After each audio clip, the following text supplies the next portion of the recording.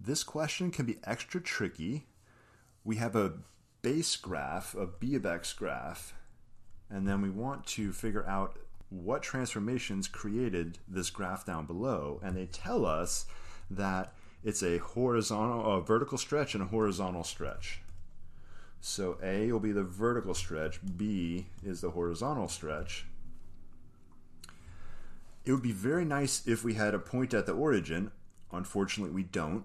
So what I'm going to do is grab the 2 points on the x-axis and see where they go. Now these 2 points, the reason I grab these, are they affected by a vertical stretch?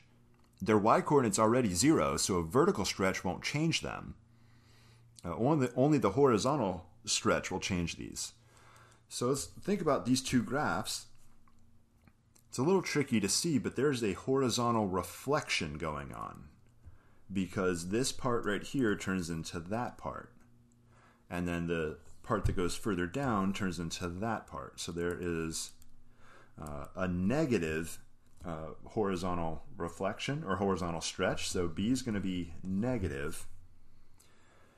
And let's look at where it goes. These 2 points right here turn into that point and that point right there. So what's happening? Let's look at, I'll circle that point twice, turns into that point.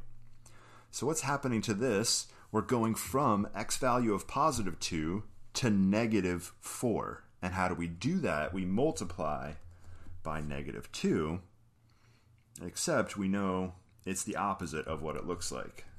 So B is actually going to be negative 1/2. Well, we would stretch by negative 2, but that means that B is the opposite. So the opposite of making something multiplied by 2 is multiplied by negative 1/2. So B is negative 1/2. Now we're going to look at the A, the vertical stretch.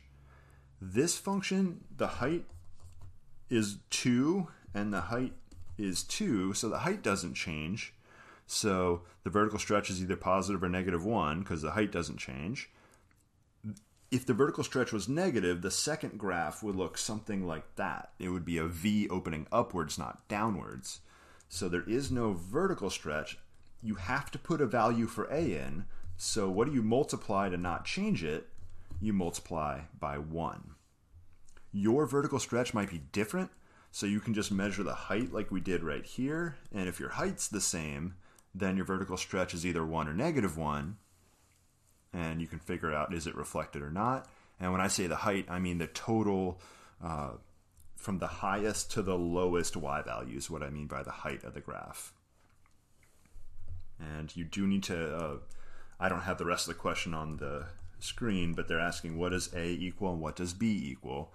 And just make sure your horizontal stretch is the opposite of what it looks like. So it looked like it was, you multiply by negative 2, but when you actually fill in the value for B, it's negative 1/2 because that's the opposite of multiplying by negative 2.